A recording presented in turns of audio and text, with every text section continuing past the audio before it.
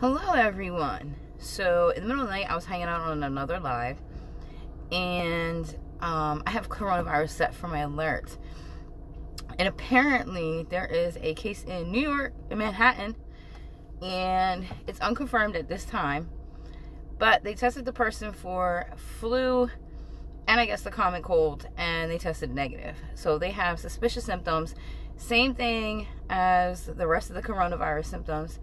Apparently it's somebody who was in mainland China and flew over 2 days ago, now 3 days ago, and apparently has all these symptoms.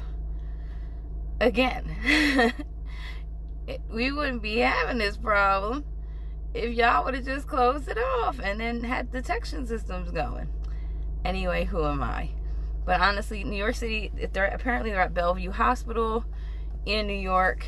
And I mean, it's kind of scary because it's getting closer and closer to home, and you just have to be mindful and try to take care of yourself. But unfortunately, it's here and it's going to spread. You have it in Massachusetts, possibly New York City, which is a horrible place to get any kind of illness because New York is just super huge.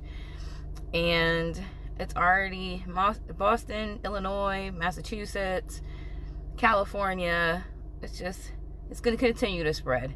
And I'm not a fearmonger, but I'm just saying we're all probably going to get, or a lot of us are going to get some form of this virus.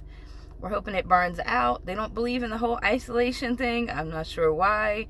I think we should quarantine people, but that's just my personal opinion. If you would have instituted these measures when you first heard about the virus and started checking on people that came back from China then, stop being so cheap, then this virus would have been stopped in its tracks long ago. And that's my honest opinion. So with that being said, we'll see if this person tests negative or positive for coronavirus. They said he tested negative for flu, and apparently they're in their 40s, so early 40s. I'm in my early 40s. I have a hell of an immune system, so we're hoping that maybe it's negative, but don't know because they tested them for everything else. So hopefully it's not a new strain of coronavirus. Anyway, guys, I hope you have a wonderful day. I'm running about.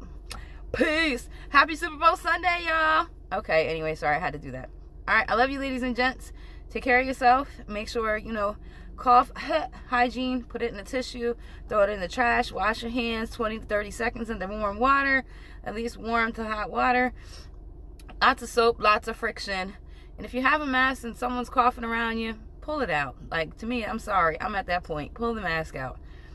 And that's just how I am. All right, guys. Hope you have a blessed day. Love you. Bye.